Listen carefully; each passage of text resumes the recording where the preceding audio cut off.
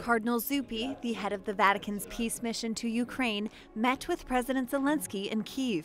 Together, they spoke about how to build peace. On his social media, President Zelensky said the two discussed humanitarian aid and the country's peace proposal. He called for joint efforts to put pressure on Russia. While the Ukrainian president said he appreciates the efforts of other states and partners to find ways to peace, he stressed that, as the war happens on their territory, Ukrainians should have the final say on the terms of a treaty. The Vatican Press Office said all details of the meeting will be relayed to Pope Francis to help frame the necessary steps for lasting peace.